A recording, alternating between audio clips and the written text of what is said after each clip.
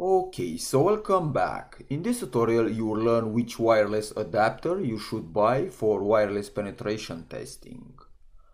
So to hack a Wi-Fi network you need a wireless card which supports monitor mode and packet injection.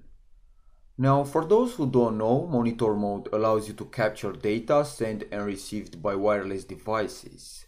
And packet injection allows you to inject malicious packets into a network. Now, the first step before you buy a wireless adapter is to identify the chipset for the wireless card.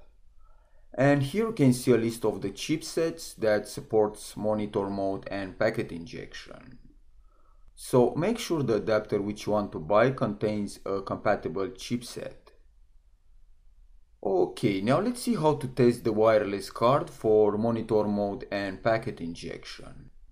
And to do that, I'm going to switch to my Kali Linux machine and open the terminal. Now, if you are a complete beginner and you don't know how to install Kali Linux, watch my Wi-Fi hacking for beginners course. So here in the terminal, type iwconfig to display all the wireless interfaces on your system.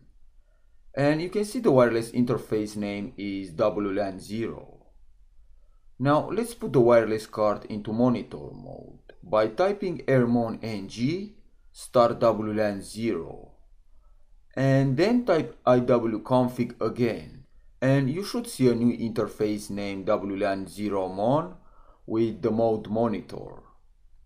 This means the card has been successfully put into monitor mode.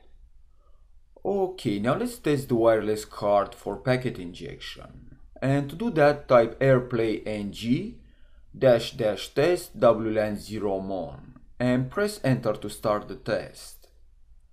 And you can see the injection is working. And here on the last line, the percentage should be 100 or a very high percentage. And if the number is 0, then it means that your wireless card does not support injection. So, thanks for watching and I will see you next time.